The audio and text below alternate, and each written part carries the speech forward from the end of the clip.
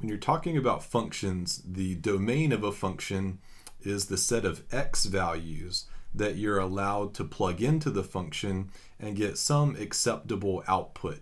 So you just have to watch out for things like division by zero or negatives under square roots and things like that that would yield values that don't make sense.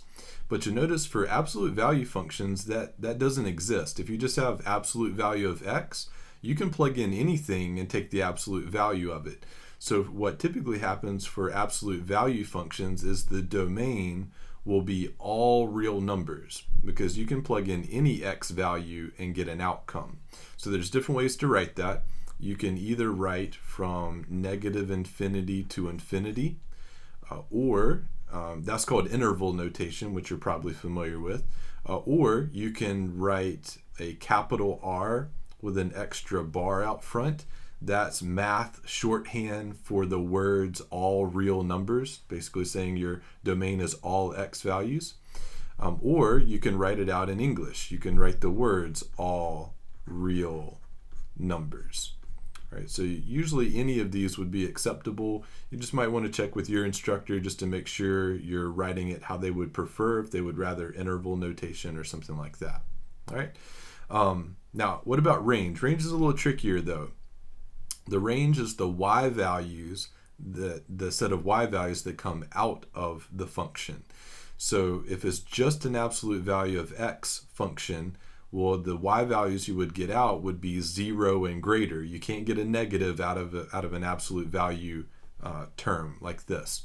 So it looks like our y values that we get start at 0 and then go upwards from there.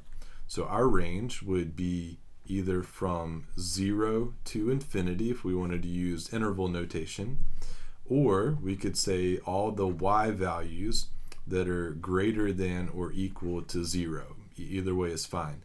And notice I put a bracket around the 0 because we actually do get this y value. But anytime you have an infinity in interval notation, you're going to put a parentheses there.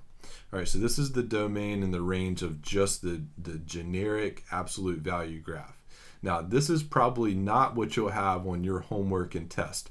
What you'll probably have is some version of the absolute value function, like the absolute value of x minus 5, or something like the absolute value of x plus 2 plus 10, or something like that, where the generic parent function, the absolute value v-shaped graph, is moved up, down, left, or right, possibly reflected, and depending on how advanced your course is, maybe even stretched or compressed, which will even change the steepness of it a little bit. So what would change if you had other stuff added to just the absolute value of x? Well, here's typically what will happen. The domain, regardless, will be all real numbers. Because think about it. If you take a v-shaped graph that extends out in both directions, the x values go to the left and to the right forever. Even if you shift the graph a little bit left to right, it still goes out left and right forever. And so the domain will continue to be all real numbers. Now the thing that will change though is the range. The range depends on where the vertex is. If your graph has been moved up, then the y values will be from that new vertex's y value up, or if it's faced downward, it'll be from the vertex's y value downward. So I can't really tell you without seeing a specific example which of these it'll be, but it'll either be a y value y greater than a certain value, or y less than or equal to a certain value. But it'll be one of these two depending on how your graph opens. Either up, the y values will be greater than a certain number, or if it opens down, the y values would be less than a certain number.